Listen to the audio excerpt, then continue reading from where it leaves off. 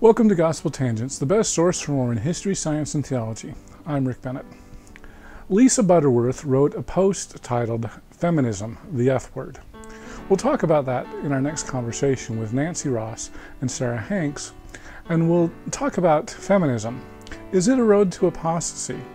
We'll also talk about the Community of Christ's ordination of women in 1984. It basically caused a schism in their church. Would the same thing happen in the LDS church? Check out our conversation. I'd also like to remind you to please support Gospel Tangents. We could really use the support. Go to gospeltangents.com and click on the yellow subscribe button, or subscribe at patreon.com/gospeltangents. Just for $5 or $10 a month, you can help keep this podcast alive and help support us here at Gospel Tangents. We'd really appreciate your support. Now back to our conversation. So let me ask you a question, both of you. Whoever wants to jump in is fine. So I'm trying to figure out my audience. I think most of my audience is still active LDS, although I know I have some non-LDS people, either former Mormons or even never Mormons. But I know that for those who are active,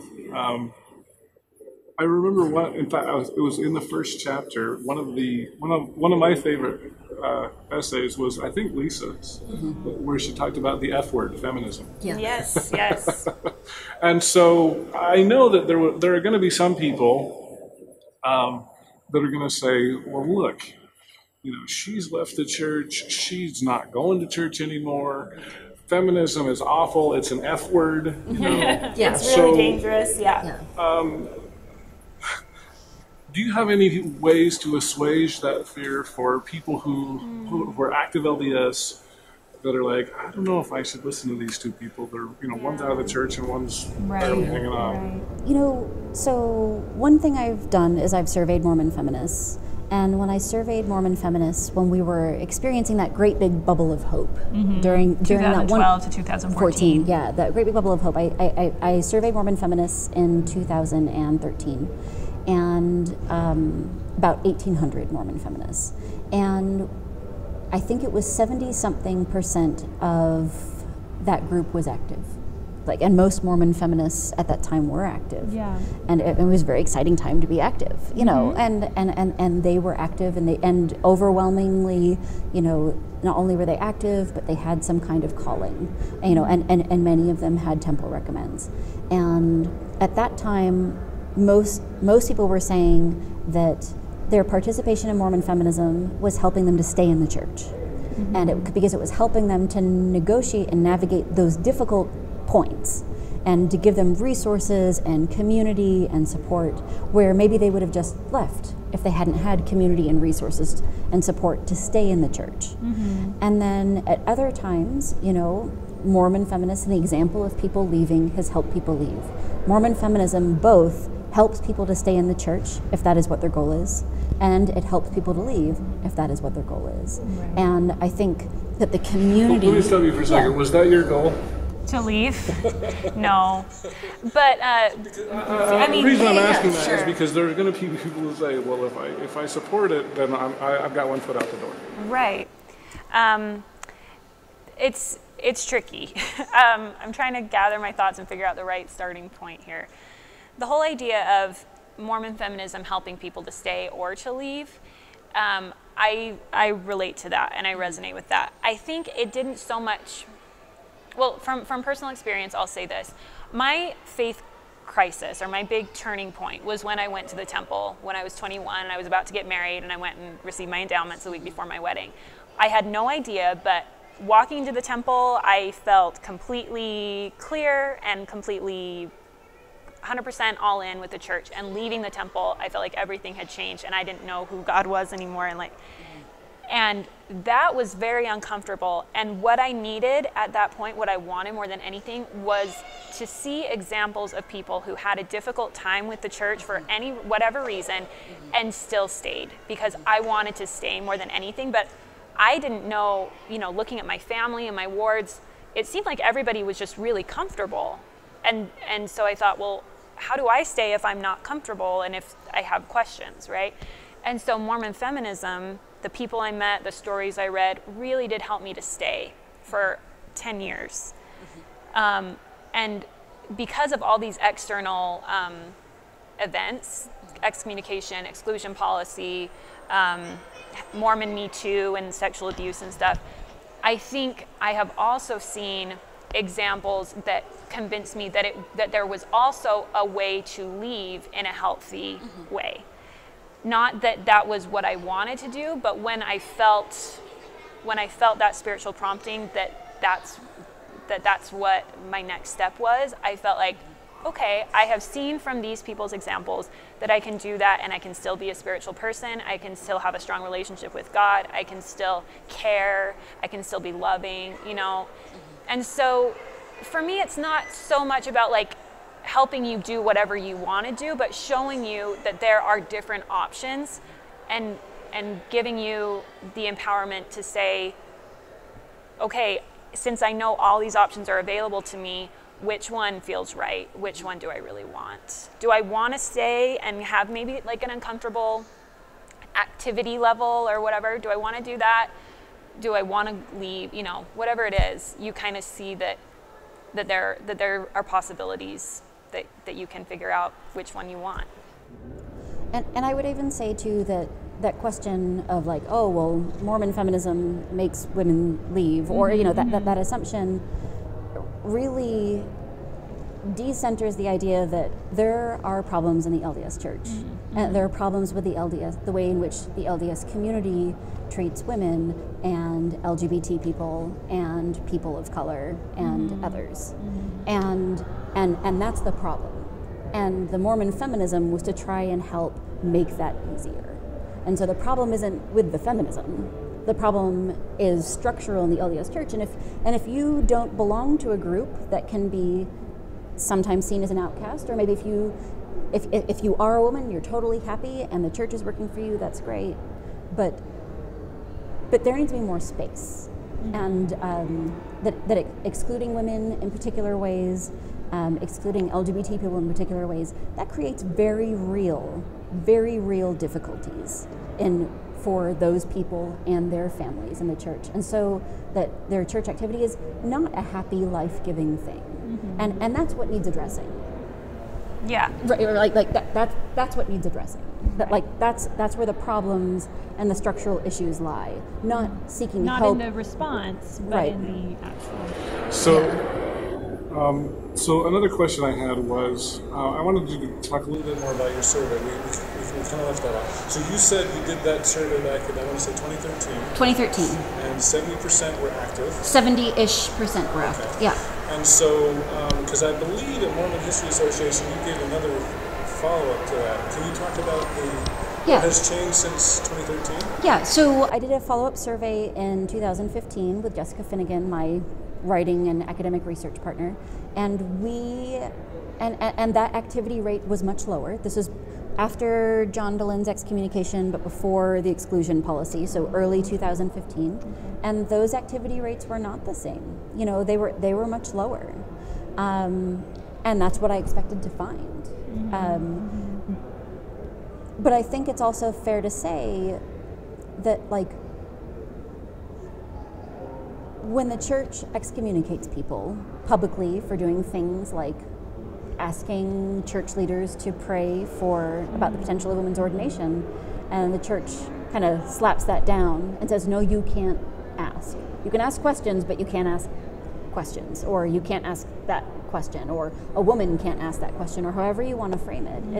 It's like there's a lot of that people lose trust, and in Mormonism we often conflate trust and faith in God with faith in the LDS Church and trust in the LDS Church, as though those are absolutely the same thing and you can't actually peel them apart because they are one and the same. And Mormon feminism helped me to see that they were different things, that the LDS Church was a man-made institution trying to respond to feelings about God's call and place in the world, but that didn't always line up with my own personal experiences of God, and it turns out that lots of women and other people feel the same way. And that maybe I also learned that the LDS Church didn't have a monopoly on God, and there were other ways to access God. Yeah. Sorry, I forget where the question is. Sorry, the survey. Let me just Survey, follow up yes, with this. sorry. So, because one of the things you said was there was a pretty steep decline in activity, right? Yes, It went from that's 70% to 50%, is that what you said? Probably something like that. I don't have all the numbers in my mind. So, I think I might have asked you this, but it wasn't on camera. Sure. Have you seen, do you think that LDS church leaders have noticed that it is causing concern that at least the females are losing some activity? You know, Or is it so small that it doesn't? It's a necessary thing. We had to get rid of these. I can't really speak for them. Yeah. I don't really know what happens in the church office building, and I can, speculate, but I'm not sure that speaks to any of the realities. Well, the reason why I ask is I remember, in June we had the 40th anniversary of the Yes. revelation on priests allowed blacks to join the church, and I was actually a bit surprised. I want to say it was in the Deseret News that said that I was quite surprised actually that some people had been upset with the 1978 revelation. Yes. And while the numbers were small, a lot of these people that were upset by President Kennedy's revelation actually joined some of the fundamentalists. Yes. And Right. so, while in the LDS church it was a very small number, for the fundamentalists, It was a big number. It Yeah. really helped grow their numbers. Yeah. Right. And so I'm wondering, last year when I attended Sunstone, I talked with John Hamer and Mark Mackay, the Sunday following Sunstone, and in talking there, Locke actually gave the Sunday school lesson. Have you ever Yes. heard Locke speak? Yes. He's awesome. That was one of the best Sunday school lessons ever. He was fantastic, and he talked about that in my previous interview. But one of the things that the people in that congregation in Salt Lake City said that following, and it seems like the November exclusion policy Yeah. was the big- kind of, it might have been big Kate turning Kelly that point. got the ball rolling, but that was like the final straw for a lot Yeah, of people. yeah. And I know that congregation in Salt Lake City exploded. Interesting. They went from just a few, maybe a dozen or two, to over 100 Wow. of LDS people that joined with the Community of Christ, kind of like Right. you did. Right. And so I'm wondering, do the numbers have to be bigger before the LDS Church says, "Oh, maybe we made a mistake," or is it more like with the polygamists, it's just a small number? For the Community of Christ, it's great, or for the fundamentalists in 1978, it was great because it expanded the numbers. But overall, it's just a small number, so it's Right. it's not worth it to change. I think that. Sorry. Do you have?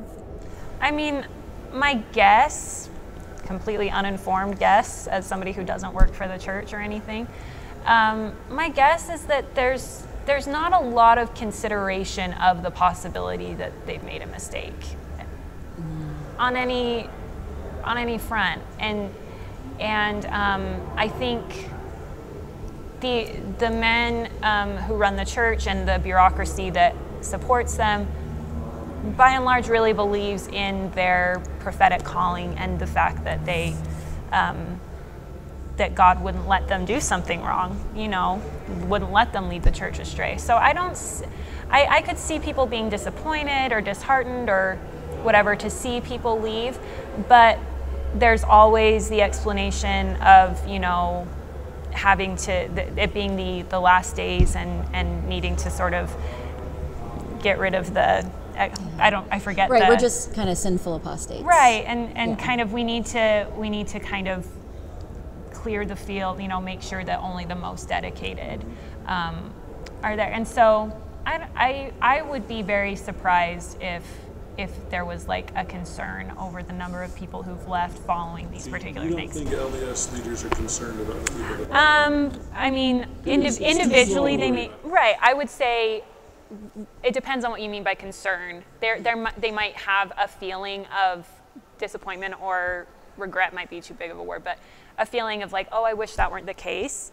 But concern that's actionable, I don't see it personally. But then again, I'm not in a position where I necessarily would see it. I've heard rumors about such things and such concerns, particularly about in southern Utah about Community of Christ and the snuffer movement, taking people away Right, from LDS Church. I think that the actual realistic numbers are very small, but I don't know if church leaders understand why people would change traditions very well. You know, I think that is a really interesting research question. Let me throw out another thing. So I interviewed Michael Quinn out here on a few days ago.